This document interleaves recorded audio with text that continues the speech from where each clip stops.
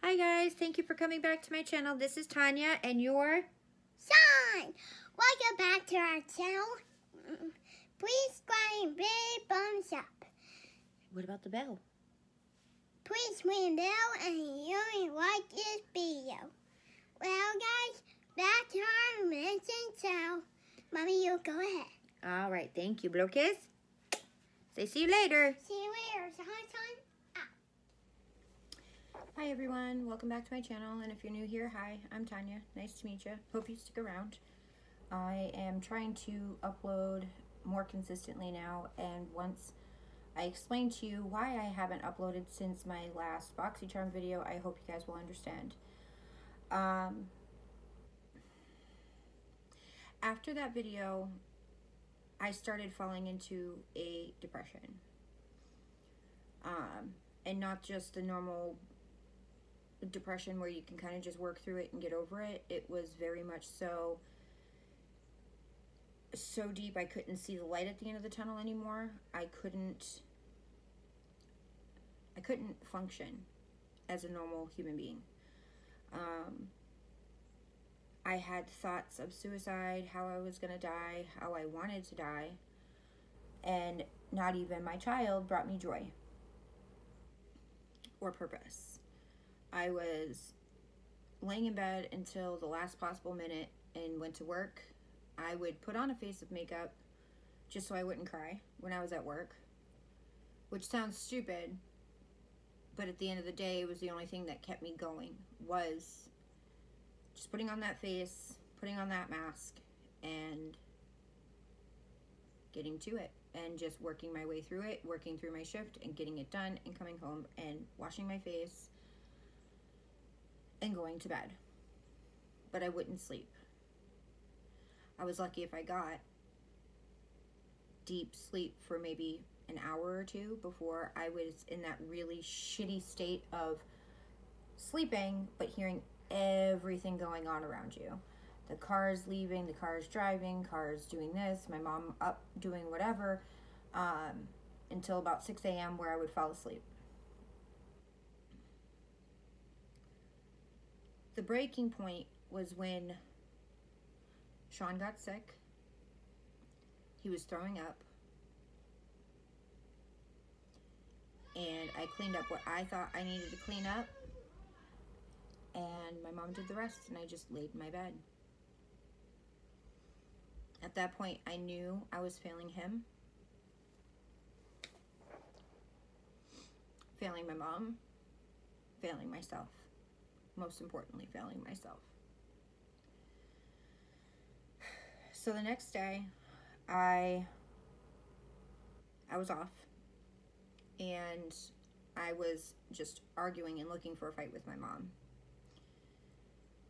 And I told her again I wanted to die, and I felt like as if I was a burden, and I couldn't get out of my own way. I was just laying in bed doing nothing. I mean, nothing. I was breathing, I was existing, I wasn't living. So that night, I called my boss. I explained to my boss what was going on, and I told her I was going to commit myself into a mental health facility. Of course she was worried. Of course, you know, she wanted me to take care of myself and to not worry about my job.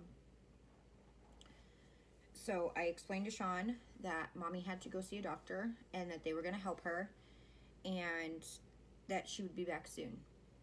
I fully intended on staying 5 days. But when I got dropped off, I stood at the walkway. My dad hadn't driven off yet. And it was existing. I mean, it was very existential. It was very like out of body. It was existing. And possibly, and more likely than not being on this planet anymore.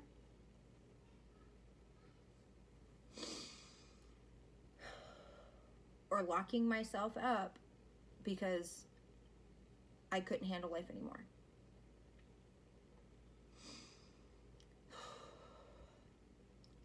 So I made that walk I made that walk into the facility, and I broke down and I said, I need help. The intake was intense. They kept on asking me the same question in different ways to see if I would answer any different. They asked me about drug and alcohol abuse, and I told them I haven't touched a drop of alcohol in years. I don't do drugs. I take my prescriptions as prescribed. I had to list all my prescriptions, and I talked to a doctor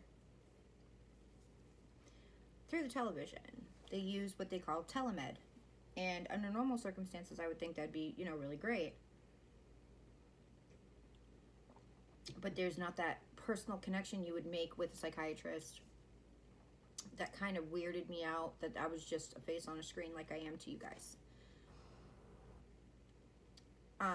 They admitted me. At that point, it was a loose diagnosis of a mood disorder. So I went in. They went through all of my stuff. They wouldn't allow me they called it a face scrubber, but it was my Luna, and they wouldn't allow it because it was electric. And I said, I didn't bring the cable, it's charged. Why won't you allow me my face washer, like my Luna? This is like the core of my skincare. I mean, I brought, no joke, and I'm not trying to laugh, if anybody knows me, I laugh in very uncomfortable situations because I don't know how to cope. It's very uncomfortable, and it's either me crying or laughing. But I realized that I could not bring my entire skincare routine, so I just brought my face wash and my body oil and my face oil, and they even went through it with a fine-tooth comb to make sure there was no alcohol in it. Okay, totally get it. We're all a bunch of crazy people that could possibly hurt ourselves or want to hurt ourselves. The one thing I need to stress to you guys, and anybody who's dealing with major clinical depression, or what I am now diagnosed with which is bipolar 1, is that it's okay to have thoughts of suicide. Talk to somebody. Get help. I will link anything I possibly can to get help, even if it's just to talk to somebody. But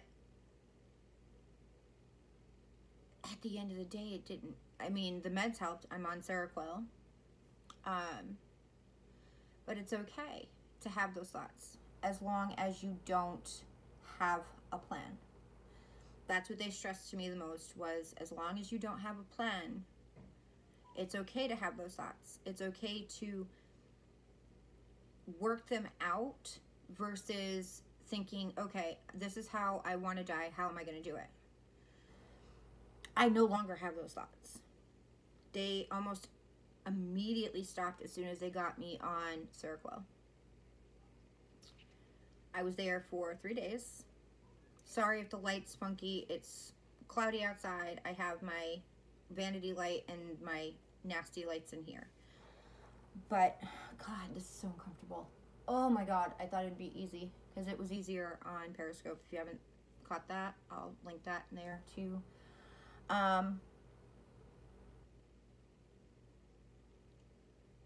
So the first night I went in and I hadn't eaten all day, and I asked for something to eat. They brought out a box of crackers and some fruit. So I said, okay, I'll just eat the crackers and I'll be fine until the morning.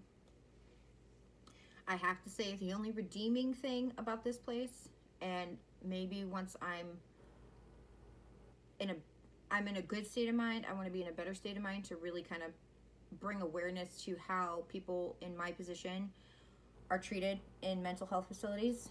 But I'm not ready to do that yet. So, first night, they showed me to my room. I had a roommate. This person was withdrawing from heroin. And if anybody knows anything about withdrawing off of any type of narcotic, it's oftentimes really gross, really loud, and for that person withdrawing, it's extremely painful. So I had the utmost empathy for her and sympathy for her, but I just wanted to sleep. So I got the last female bed. It is co-ed. I met some really great people. I mean, the woman that was my roommate, she was a awesome lady. She had a lot of problems, as do all of us. But she made herself get out of bed every day. She could have just laid there, detoxed, and left, and it would have been whatever for her to live her life. But she was merely, her and I talked, and she was just merely existing too. And she had a lot of things happen, and I wish I would have gotten some sort of contact information from her, and maybe we could have done something if she was comfortable with it. But I went out and I asked, is there another place that I can sleep? I haven't slept in days and I need sleep. And they said, no, you have the last female bed. I said, is there earplugs? Is there anything so that way I can at least fall asleep? And this was, the intake actually took like 3 hours. So I didn't actually get into a bed until almost 11. And they showed me the schedule with me. I would have had to been up at 6:30 for vitals and meds. And then between 7 and 7:30, breakfast was served. So now it was closer to midnight, and then I was just counting down the hours. I just wanted 3 hours. That's all I wanted, was 3 solid hours. They wouldn't let me sleep out in what I would call the day room. Would not allow it. We were not, it was, they finally gave me a patch for nicotine. Not that morning, but the same day at night. And I was just like, really? I was legit in pain. So when they started dispensing meds at 6:30, I noticed that the pill for my gabapentin looked different. Now I've been 3, 6, 8 and different where it looks different because every pharmacy is different. And I said, this looks different. This looks like a 600. This does not look like an 800 milligram pill. And she goes, it is a 600. The doctor didn't feel comfortable because you're at the top of the scale for fibromyalgia for gabapentin. He didn't feel comfortable with prescribing you what your doctor prescribed you for 800 milligrams up to 4 times a day. He didn't feel comfortable with it. And I said, okay. She says, he told us to explain to you that it is clinically proven to, with the gabapentin, to get up and move around and walk around and exercise. Well, Sally, that's what we'll call her. We'll call her Sally. Sally, I'm sorry, I hate to tell you this, but with the Seroquel, or the pill that they actually gave me because they didn't have any Seroquel the first night, the pill that they gave me worked, but I only got, finally at 2 a.m., I got 2 hours of sleep because of the shooting pain from my back down into my shoulders, into my elbow, into my fingers. It felt like I could shoot lightning bolts out of my hands. I never really had a problem with my left hand. It's always my right because I'm right hand dominant and I sleep on my right side. So I tried flipping over, doing my exercises to get the nerves from firing. Finally started to drift off back to sleep, and it migrated over to my left side and was going into my elbow, where it feels like a muscle spasm, but worse. So that's where I was like, I don't know about this. So I called my mom and I asked her to call over to our primary care, because we all have the same doctor, our primary care, and see if they can send an order over to where I am to re-prescribe the 800 milligrams up to 4 times a day as needed. She did. They sent it over. The second psychiatrist that I met with said he was not comfortable with prescribing me 800 milligrams of gabapentin, even though gabapentin, Lyrica, all these types of nerve medicines also work for anxiety, work for the different parts of the physical parts of clinical depression. Did not feel comfortable, even though the doctor that is covering for my doctor, who's doing Doctors Without Borders right now in Ghana, prescribed 800 milligrams up to 4 times a day as needed. Didn't feel comfortable. This is day 2. So the Seroquel starting to work, the thoughts of suicide, the rapid thoughts my brain finally was clear, and I was actually able to sit down and have a heart-to-heart conversation with my mom. We were allotted 10 minutes on the phone. We could talk longer if there was nobody else waiting. We just had to be respectful of other people, which I'm completely fine with. Had a heart-to-heart with my mom. I told her what was going on, and I told her I wanted to come home. She said, give it one more day, and if they refuse what you feel as if is best for yourself, and they're going against what your doctor's saying, then yes, I will agree to come and pick you up. I said, all right, cool. Works for me. So we were in these groups, and they were trying to reinvent the wheel. Everything that and there was literally 5 groups, 6 sessions a day. I had to go through the schedule in my head. And then we were allotted free time in the evening after dinner. It was a reflection time. So I took 2. They gave me a journal, which was bullshit. They wouldn't allow me a pen. I can't stand writing in pencil because of the feeling. I can feel it in my hands, and it gives me, and it's not a good ASMR like tingle. It like hurts. I can't stand writing in pencil. I said, please give me a pen. I will write in front of you. I just need a pen. I physically cannot write with a pencil unless I absolutely have to, and it's at work, and it's a mechanical pencil. It's not one of those sharpened pencils like we had in school. They refused. And I said, okay, fine. So I made do with what I had. Never once did I meet with a therapist, an actual therapist or a talk therapist, to talk out how I was feeling. Not one time. Except for when I signed myself out. Nice enough girl. She stayed in the nurse's bubble. The entire day. Stayed in the nurse's bubble. I had the best night nurses and night aides that anybody could ever want or expect. They were amazing. If you are having a hard time sleeping, you come out and talk to them.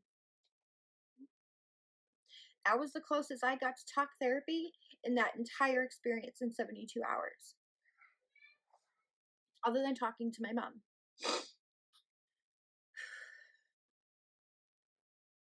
I figured out there was a lot of resentment towards my ex, especially now that he's still sat in jail.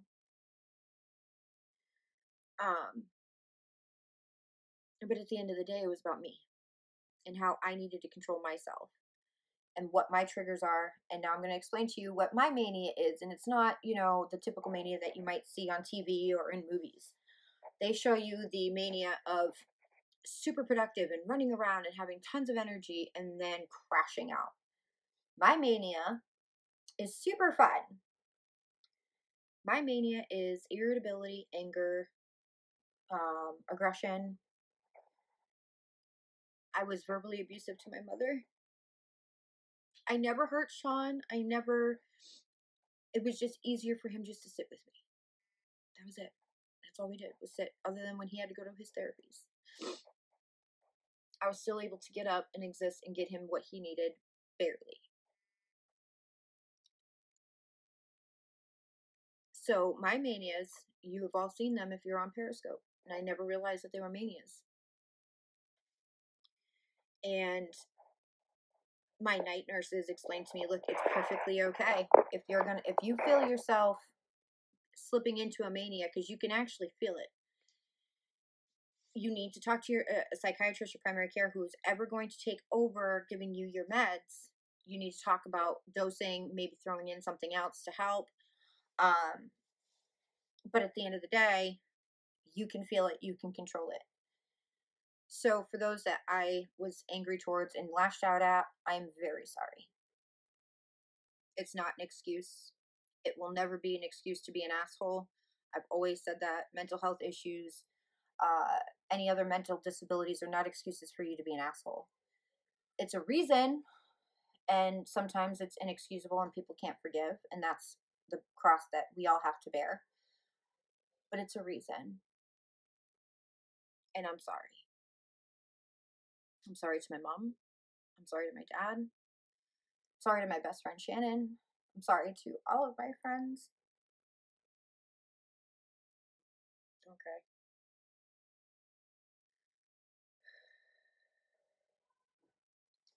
For what I may have said, done, had you put up with, not listening, not understanding, because I was in my own head and I was in my own feelings and I didn't have control over myself. And I think that's the most disappointing part, is the fact that I've always felt as if I was in control of my life, in control of what I put out there as a human being. And I've tried so hard to not be everything that everyone wants me to be, because then that's not being true to myself, but being the best person I could be, being the best example I could for my son, being the best mom, being the best daughter, being the best friend, and feeling like I was a burden to everybody because I had issues that I couldn't work through on my own. And that was part of the mania.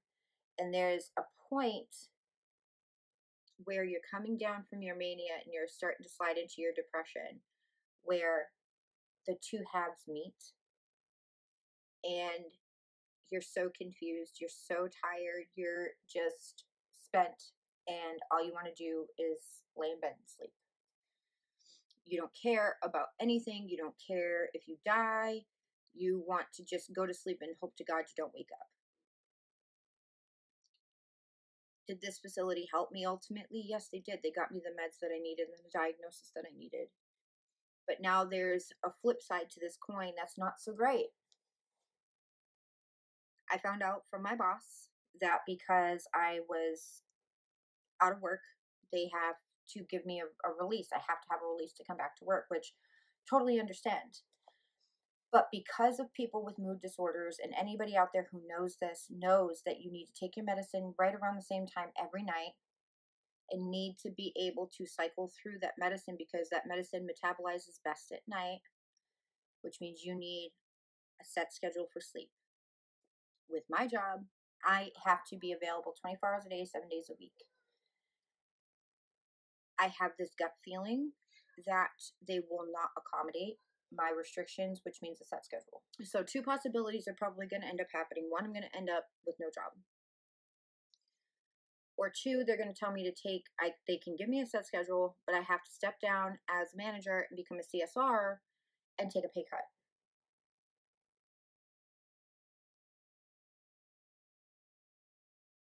Neither of which are really that great. And I'm super scared. I'm super scared that I will not be able to provide for my child.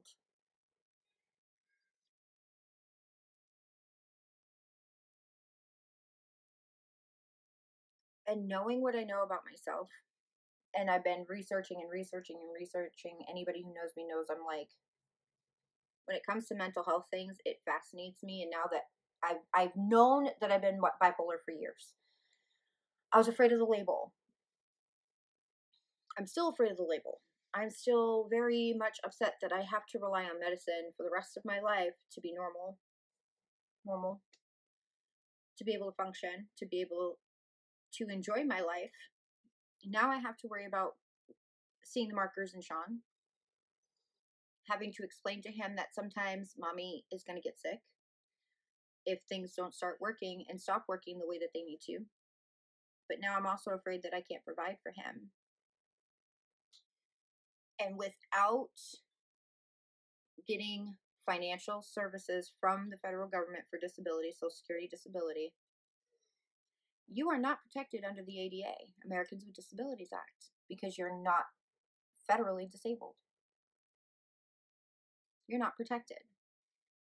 So there are people like me who want to do the right thing, who want to work, who want to be able to be productive, are now chained with a label, which I'm fine with now. It took me a little bit, and this video is legit coming off of only a few days home.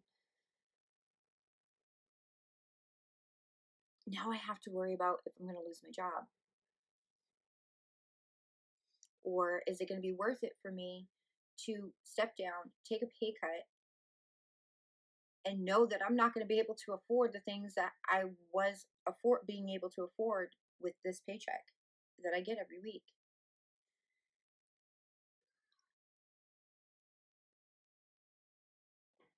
Or do I say, fuck it, and work with the way that I need to work it and hope to God that it doesn't make me sick.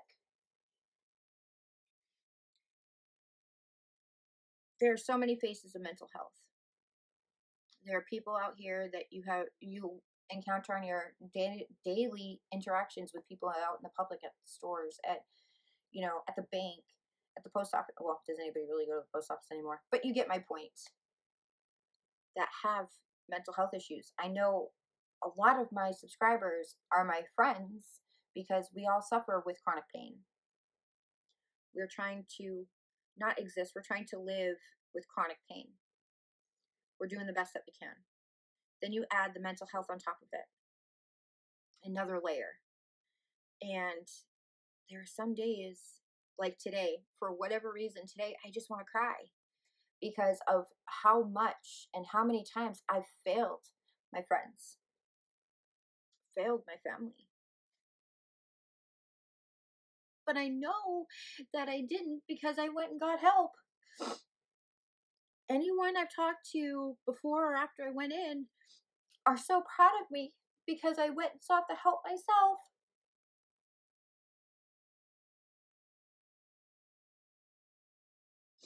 But now that I sought the help and I got the help and I'm getting help,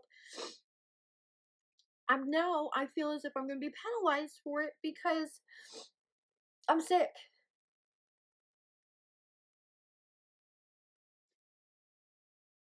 I mean, Dawn and I had a really great hangout the other night talking about mental health, I know this video is long.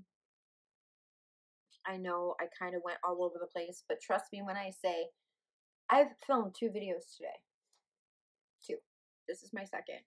I'm thinking about filming a third, but I can't get my BoxyCharm until tomorrow because it's in the office. I've never felt more clear in my life. Well, not in my life, but never felt more clear in the last year. I feel better than I have in the last year, in the last 6 months, in the last 3 months. Yes, have I been sleeping? Sleeping later? Yes, than I would like, but my parents understand that I have to find the right adjustment for myself, and they're giving me that leeway. I'm not waking up and saying, God, I'm alive. I'm saying, thank you, I'm alive. Because I'm telling y'all right now, if I hadn't sought this help, I wouldn't be here.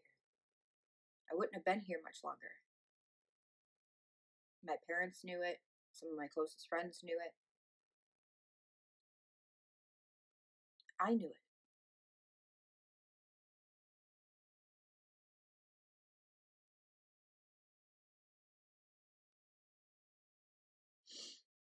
I'm proud of myself for seeking the help that I did. I am feeling better than I ever have. But now I have this other weight on me. Like, okay, I go and get this thing for my job, try to get them to sign off on it. If they don't, try to go in my doctor and have the doctor covering for her sign this thing. I can go back to work. I'm scared. I'm not as scared as I was when I walked into the mental health facility. I'm not as scared as I was when I was really talking to people about committing myself, but I am scared that I won't be able to have a job where I'm at right now. And I've worked really hard in the last few years to get where I am in my position and my pay. And I might have that taken because I'm sick and I'm not protected by the ADA. I wish I was. Do I want to take money out of my, Social Security when I'm older? If it means that I can provide for Sean, yeah. But at the end of the day, it's a long process for Social Security disability. And I really don't want to end up on Social Security disability because then I won't be able to work. I want to work. I want to do what I love. I want to be an esthetician. I want to do all these things. I don't want to be handcuffed to something that's part of me, not my entire being. This video is really hard for me to film right now because it's literally throwing myself out there saying, I'm sick, I got help. It does not excuse my behavior, but it gives a reason. And again, I'm very sorry. I'm going to try to keep the edits as little as possible. But at the end of the day, we're all dealing with something. And you don't know if what you say to a person online or about a person online will push them over the edge. You have no idea.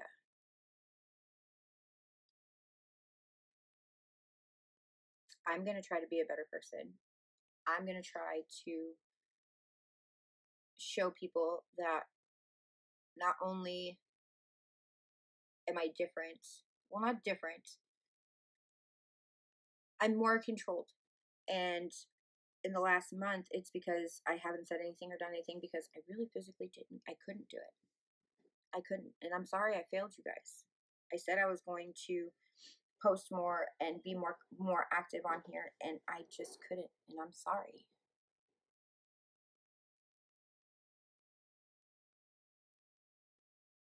This is my outlet. And Gabby Hanna, Gabby Show, whatever, used to have a merch shirt that said YouTube is my therapy. Makeup is my therapy. You guys are my therapy. You guys and my son and my family and my friends keep me going every day. It just wasn't enough a month ago. It just wasn't enough. And I'm sorry. But now I'm scared for a whole other reason. I love you guys, and I'm sorry for disappointing any of you. But I'm here, and I'm going to try to do better. I'm going to try to stick to an upload schedule and hope to God that I still have a job come Wednesday. All right, guys. I love y'all, and I'll see you in my next video.